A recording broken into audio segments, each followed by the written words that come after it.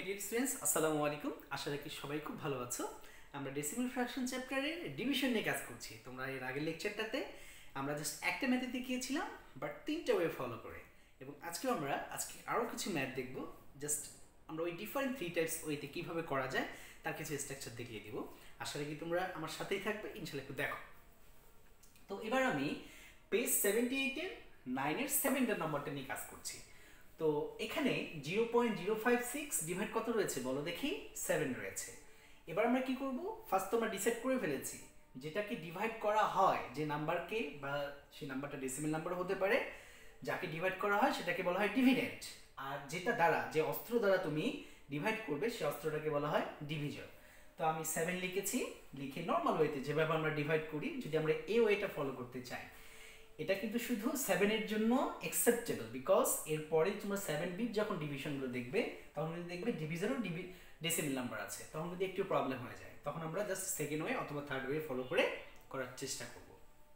আচ্ছা, তো আমি এখানে যখন জাস্ট এই ডিভিডেন্ডটা লিখেছি, এই ডিভিডেন্ডের ক্ষেত্রে দেখো ডেসিমেল আগে যে পয়েন্ট নাম্বারটা আছে সেটাকে আমরা হোল নাম্বার বলে থাকি, আর ডেসিমেলের পরে যেগুলো থাকে সেগুলো একবার নর্মাল ফ্র্যাকশন নাম্বার অথবা কি ডেসিমেল ডিজিট নাম্বার বলতে পারি। ওকে, সো আমরা আগে প্রথমে জিরোটাকে ডিভাইড করার চেষ্টা করব। তো এর আগের ভিডিওতে তোমরা দেখেছো, তো যখন 7 এর টাইম টেবিল আমরা পড়বো, 7 1 যা 7, তো নর্মালি দেখো 0 থেকে অনেক বেশি হয়ে গেছে। তো আমরা কি 7 1 যা 7 নিব, নাকি 7 0 থেকে স্টার্ট করব? দেখো একটু, 7 0 যা 0, এই যে 0 0 তা মিলে গেল। এবার দেখো ওই যে বললাম ডেসিমেল হচ্ছে রাজার হালে থাকবে, সে তাকে কখনো নিচে নামানো যাবে না, এবং সে ওখান থেকে তার জায়গা পরিবর্তন করতে যাবে না, যার কারণে সে রাজার মতো করে যখন 7 0 যার হয়ে গেছিল, জিরোটা আবার ডেসিমেলটা এখানে গিয়ে এখানে পুট হলো, ওর কোনো পজিশনও চেঞ্জ হয়নি। আচ্ছা, এবার জাস্ট এই ফার্স্ট 0 আছে, মনে রাখবে ডিভিডেন্ড থেকে অনেকেই এই 056 দেখে তিনটাকে একসঙ্গে নামানোর চেষ্টা করবে। প্লিজ এটা বাসায় করবে না, বিকজ ডিভিডেন্ড থেকে একটা একটা করে ডিজিট কিন্তু নামবে, এবং আমরা একবার করে ডিভাইড করে দেখাবো। ডিভাইড যদি যায় ভালো, না গেলে আমরা 0 দিয়ে ডিভাইড করব, কিন্তু এই 3 ডিজিটকে একসঙ্গে নামানোর কখনো কেউ চেষ্টাও করবে না। এবার দেখো আমরা 0 কে নিয়ে এসেছি, তাহলে এগেইন কি 7 0 যার 0। আচ্ছা, 0 কাজ শেষ। এবার কি আছে বলতে দেখি 5, আমরা 5 কেও টেক করলাম, কিন্তু দেখো অনেকে কিন্তু 5 আর 6 কে একবারই নামাতে পারে, কিন্তু নো, এই কাজটাও কিন্তু তোমরা করবে না। আচ্ছা, এবার 5 এসছে, তাহলে 7 দিয়ে 5 কে ডিভাইড যায় না, তাহলে 7 0 যার এই যে 0, তাহলে কি 5 থেকে 0 সাবট্রাক্ট করলে যে 5 আসলো, এরপর আমরা 6 কে এর সাথে মিক্স করে দিলাম, তাহলে 56 হলো। 7 8 যার 56। তো ফাইনালি অ্যান্সার কত এসছে বলো দেখি? 0.008। সো আমি আশা রাখি তোমরা এই প্রসেসগুলো, যে আমি প্রসেসে কাজ করলাম, যে এই প্রসেসগুলো তোমরা একদম খুব ভালো করে একটু মনে রাখার ট্রাই করবে। এবার আমরা সেকেন্ড ওয়েটা দেখব। সেকেন্ড ওয়েটা আমি বলেছিলাম যে একটি ভেরি ভেরি ইম্পর্টেন্ট 7B চ্যাপ্টারের জন্য। আচ্ছা, একটু ভালো করে লক্ষ্য করো, 0.056। আচ্ছা, আমরা কি করলাম? এই ডেসিমেলের জন্য একটা 1 টেক করেছি। এবার বলো ডেসিমেলের পরে ঠিক কতটা ডিজিট? 3 ডিজিট না? দেখো 1 2 3, তিনটা আবার 0 নিয়েছি। এবার দেখো 56 এর আগে দুটো 0-এর কোনো কি রাখার দরকার আছে? রাখার মানে দরকার নেই। তাহলে যে 56/1000, এই যে ডিভাইড। আচ্ছা বলো তো 7 এর নিচে 1 কেন দিয়েছি? 7 মনে মনে একে ফ্র্যাকশন হওয়া দেখে ভাববে আমি কেন ফ্র্যাকশন না, মন খারাপ করে বসে থাকবে, যার কারণে ওকে আমরা জাস্ট সুন্দর করে একটু বোঝানোর জন্য ওর নিচে একটা ডিনোমিনেটরে 1 দিয়ে দিয়েছি। আর যখনই সে তার নিচে ডিনোমিনেটর 1 পেয়েছে, তখন কিন্তু সে নাচতে শুরু করবে, কেন আমাকে একটা ফ্র্যাকশনে কনভার্ট করে ফেলছে। এবার আমরা যেটা করব, এই ডিভাইডটাকে, ডিভাইড লিখেছি এখানে 7/1 লিখেছি, এবার 56/1000 এগেইন লিখেছি আমরা। এবার আমরা ডিভাইডটাকে মাল্টিপ্লাই করব।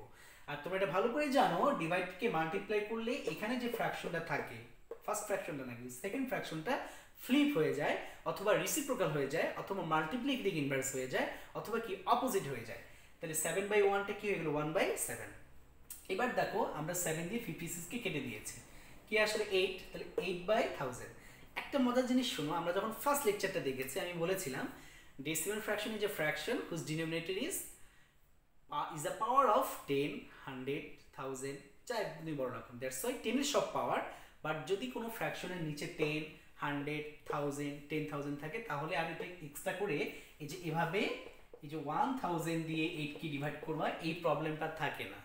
আমরা সরাসরি যদি 8 এর নিচে 10 100 1000 1 লাখ যা থাক না কেন আমরা খুব দ্রুত জাস্ট একটু ট্রিকি করে ব্যাপারটাকে আমরা খুব সুন্দর করে লিখতে পারি। যেমনটা দেখো আমি এখানে লিখেছি, আমি যদি এটা ইরেজ করে দিয়ে তোমাদেরকে আরেকবার দেখাই তাহলে তোমার আরো জিনিসটা ক্লিয়ার হয়ে যাবে।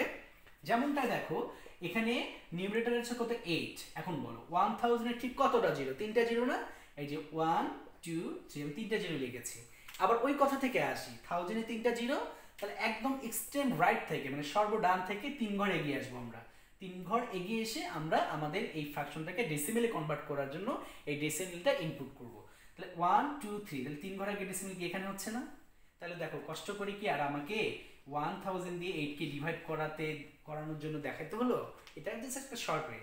সো একটা জিনিস মাথায় রাখবে, যখন আমরা ডেসিমেল ফ্র্যাকশন চ্যাপ্টারে ম্যাথগুলো করব, এনি হাউ যদি তুমি ডিনোমিনেটরে 10 100 1000 10 লাখ, দ্যাটস ওয়াই 10 এর পাওয়ার টাইপসের যত কিছু পারো না কেন যদি তুমি ক্যান্সেলিং করে নিয়ে আসতে পারো, তাহলে তোমাকে কষ্ট করে কিন্তু আর এই যে এভাবে আর ডিভাইড করে দেখাতে হবে না। তো আশা রাখি তোমরা বুঝতে পেরেছো ইনশাআল্লাহ। এবার আমরা জাস্ট থার্ড ওয়েতে যাব, যে থার্ড ওয়েটাও কিন্তু 7B চ্যাপ্টারে খুব কাজে লাগতে পারে। কিরকম দেখো, 0.056। আচ্ছা আমি বলেছিলাম আমি এবার ডেসিমেলটাকে তুলে দিব, দিয়ে আবার এভাবে লিখবো না। আচ্ছা ধরো ডেসিমেল এখানে যদি আমি একবার ফুলফিল করে দিতে যাই, তাহলে কয় ঘর আগে গিয়ে সে ভ্যানিশ হয়ে যাবে? 1 2 3 ঘর আগে গিয়ে সে ভ্যানিশ হবে। দ্যাটস ওয়াই 3 ঘর আগে গেলে কি সে ডেসিমেল এখানে হতো।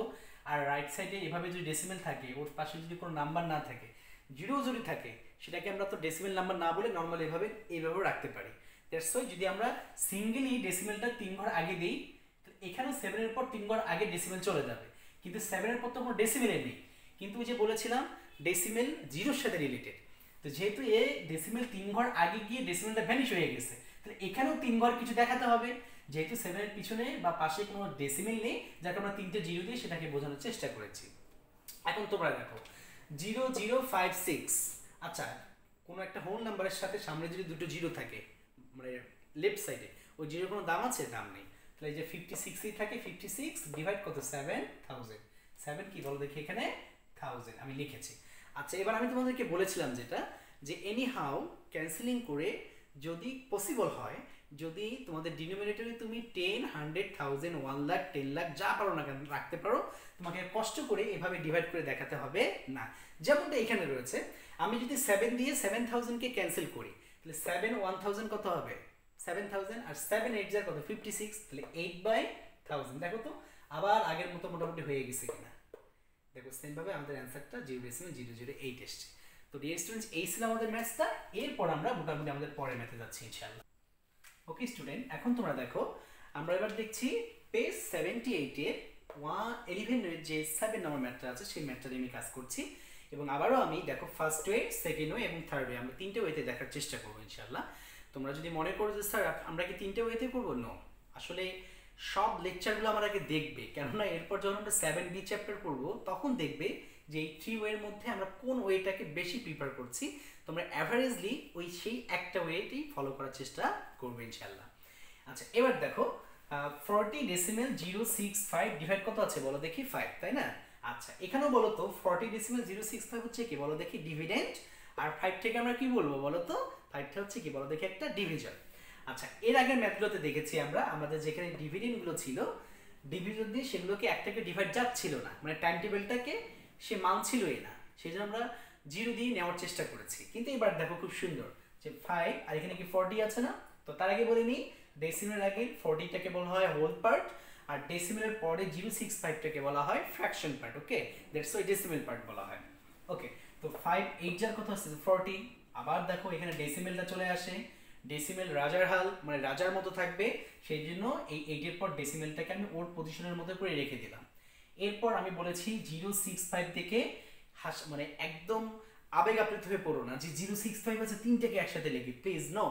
মনে রাখবে ডিভিডেন্ড থেকে কখনোই একটার বেশি ডিজিট কখনোই নিচে নামবে না, একটা একটা করে নামাতে হবে, সেটা ডিভাইড যাক বা না যাক। এখন দেখো আমরা 0 আছে এখানে, এখানে 0টা টেক করেছি, তো 5 0 যার 0। এরপর কি আছে বলো দেখি? 6, এই যে 6 নিয়েছি, 5 1 যা 5, 6 এর থেকে 5 সাবট্রাক্ট করলে কত হচ্ছে? 1।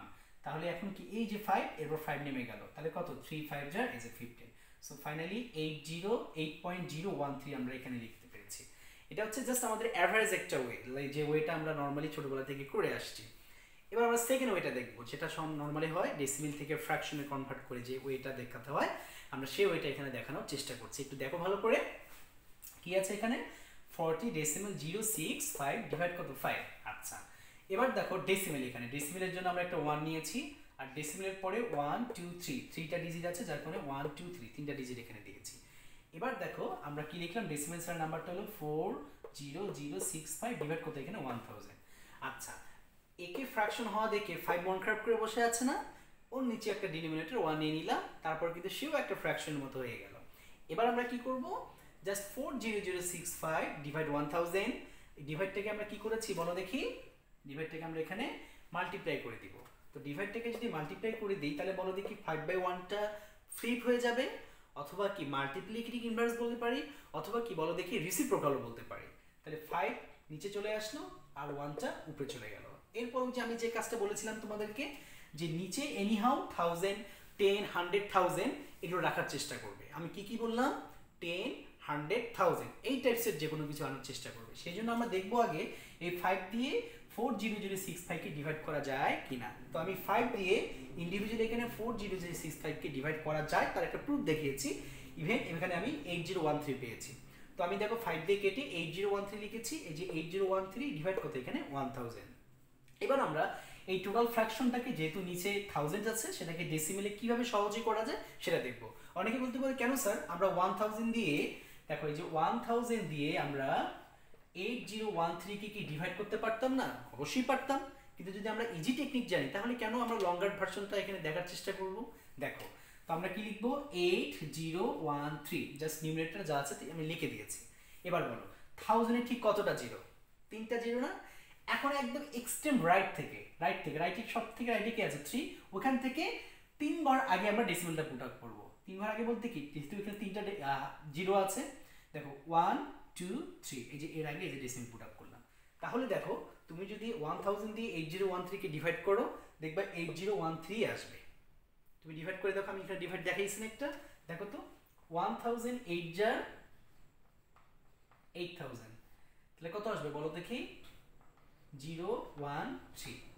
এখন তোমরাই বলো যে এখানে আমরা কি আর কি করতে পারবো, এখানে জিরো তো কোনো টাইম মানে কোনো দাম নেই এখানে, তাহলে কি থাকবে শুধু বলো দেখি 13। 1000 দিয়ে কি 13 কে ডিভাইড করা যাবে?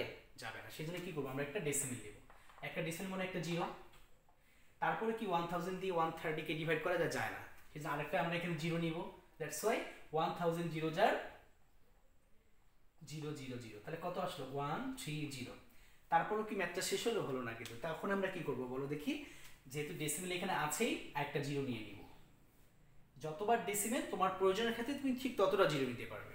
এবার দেখো আমরা যদি 1 দিয়ে দিই তাহলে কত হচ্ছে 1000, তারপর আসবে কত 300 এখানে, আবার ওখানে কি ডেসিমেল আছে, আবার আমরা একটা এখানে জিরো টেক করব, তাহলে 1000 কি হবে বলো দেখি 3000। এখন স্টুডেন্ট তোমরাই বলো যে আসলে আমরা এই ওয়েটা ফলো করব নাকি সরাসরি এই শর্টকাট ওয়েটা আমরা মনে রাখবো। আর দেখো আমাদের সব ম্যাথে যে শর্টকাট ওয়েতে মনে রাখতে হবে সেটা কিন্তু না। দেখে এত বড় একটা ডিভাইডকে আমরা শর্টকাট ওয়েতে ডিভাইড করতে পেরেছি।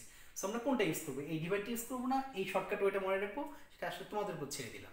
আচ্ছা এবার আসো আমরা যদি এই ওয়েটার কথা বলি, থার্ড ওয়ে সিস্টেমটা কি, আমরা কোনো ডেসিমেলকে ফ্র্যাকশনে কনভার্ট করব না, আমরা ডেসিমেল উইথড্র করব। কিরকম করে দেখো, এখন তোমরাই দেখো 40.065, এখন বলো ডেসিমেলটা কয় ঘর পরে গিয়ে শেষ হবে? 3 ঘর পরে গিয়ে কি 5 এর এখানে আসে, 5 এর এখানে আসলে আর কোনো ডেসিমেল লেখার দরকার হয় না, 3 ঘর কিন্তু গিয়েছি। তো 3 ঘর, তাহলে এখানে 5 এর সাথে যদি ডেসিমেল থাকতো ওই ডেসিমেলটা 3 ঘরে গিয়ে যেত, কিন্তু 3টা ঘর তো নেই, যার কারণে আমরা ব্যালেন্স করার জন্য 3টা জিরো নিয়েছি। আচ্ছা এরপরের কাজটা কি করেছি, যে আমরা 40065 ডিভাইড 5000 লিখেছি। এবার আমরা একটু ডিভাইড করার চেষ্টা করব এবং অবশ্যই ডিনোমিনেটরে 10 100 1000 এই টাইপসের কিছু রাখার জন্য। তো আমি যদি 5 কে ক্যারি করি, 5 1000 5000 হচ্ছে এখানে, আবার 5 দিয়ে যদি আমরা 40065 কে ডিভাইড করে দেখি 8013 আসে, সেটা আমরা এখান থেকে বুঝতে পেরেছি। এবার কত 8013 ডিভাইড 1000, দেখো ওই যে ডিনোমিনেটর 1000 থাকলে সুবিধা না আমাদের জন্য। এখন আমরা যেটা করব 8013 লিখব, 1000 এ ঠিক কতটা জিরো আছে? 3টা, তাহলে একদম সবার শেষ থেকে 3 ঘর আগে ডেসিমেলটা পুট আপ করব, 1 2 3, এই যে আমরা ডেসিমেল পুট আপ করলাম। তো আশা করি স্টুডেন্ট তোমরা মোটামুটি এই 3টে ওয়েটা বুঝতে পেরেছো। তো সবাই খুব ভালো থাকবে, খুব ভালো থাকবে। এরপর আমরা নেক্সট ম্যাথে যাবো ইনশাআল্লাহ।